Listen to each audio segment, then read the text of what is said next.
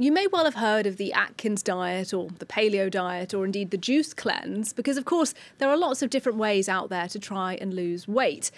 Some of them do work, but dieters are often prone to the so-called yo-yo effect, where your weight fluctuates over the course of the diet. So just how do our bodies regulate our weight, and what role does the brain play in this mechanism? And are we all equal when it comes to gaining pounds? Let's talk about that with our health editor, Julia Seeger, who's with me here in the studio. Julia, first of all, how is it that our bodies control weight? So first of all, it's important to understand that the organism is constantly trying to get back to a perfect equilibrium, to a balance, and it does so thanks to a variety of mechanisms of control and regulation, and the same goes for weight. Now, the body centers for weight regulation is in the brain, in the hypothalamus, and this is where all of the information coming in from the body is coming in and is being treated, and it tells us what are the stocks of nutrients and energy available, but also what are the needs of the body. And what's interesting here is that our body's actually speaking to us throughout the day, but we don't know how to decipher that language, and perhaps we're just not listening anymore. So let me, Nadia, try to walk you through this type of language and what your body is telling you. So for instance, with the feeling of hunger, your body is telling you, I do not have enough energy to function. The tissues, the muscles need more food, need more nutrients. With specific cravings that we often witness with pregnant women, for instance, it can indicate a very precise bodily need. So for instance, if you're craving orange juice, for instance, maybe it's because you lack vitamin C. Now, with the sensation of being full, so when you're done eating and your stomach is really stretched out, well, this is to tell you that you've eaten too much, you've gone too far. And because the idea and the best state to try to reach is actually satiety.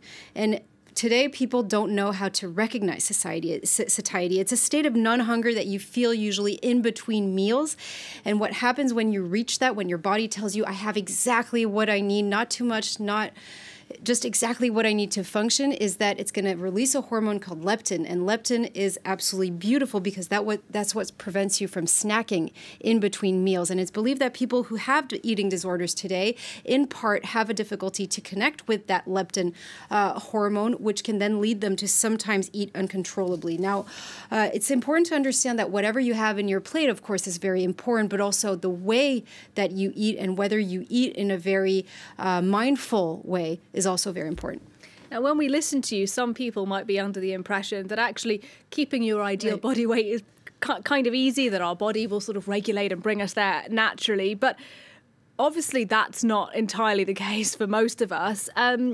And we're not all equal when it comes to the way that our body regulates weight. That's right, Nadia. We're not equal, and we're actually very different. And I think that's the main point here, is to understand how different we are. Everyone has a different natural starting weight. Once again, where your body is trying to go back to, it tries to seek to return to that certain weight. We don't have the same metabolism. You have people who have fast metabolism they're going to need a large amount of energy, for instance, to function and to maintain vital function. They tend to lose weight easily, eat more, and have a rapid transit, whereas people who have slow metabolism tend to consume less energy, lose weight, have more difficulty with losing weight, and have a slower transit. It's important to understand what type of metabolism you have to then be able to pick the diet that can work for you. It also evolves through time. As you grow older, your metabolism tends to slow down. I think we've all witnessed that.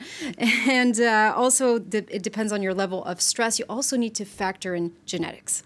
Is that why we have certain diets that are based on blood groups? Well, that's actually very interesting. The hypothesis behind this diet that was developed by Peter Adamo, the American nutritionist, is based on the fact that each blood type actually has a different chemical composition. And depending on what you eat and the chemicals that are in the type of foods that you eat, well, there are some combinations that are just not healthy. So it recommends eating only foods that suit your blood type. So as you know, blood types actually evolved through time and appeared one after the other, starting with type O. This is the only blood type that existed back in the day when men were still hunter and gatherers, and hence the diet tells you that you tend to tolerate less grains, for instance, and that you should consume more animal proteins. Then you have blood type A, which appeared later on with the discovery of agriculture. So here it calls for a more vegetarian diets, and then you have the type B and AB, and here you have a wider variety of foods that you can eat. So I think what's interesting here is to understand that there are a lot of factors that come into play when trying to lose weight.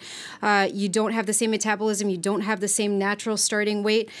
It's also a question of age and genetics, but what's really important is at least to try to eat in a very mindful way. We tend to eat in front of our computers, and you cannot eat in a mindful way if you eat in front of your computer and if you're just not concentrating on what you're actually doing. Lots of those messages, I feel like, directed at me personally. Not at all. I think the entire newsroom. That's true as well, I imagine. Julia Seeger, thank you very much.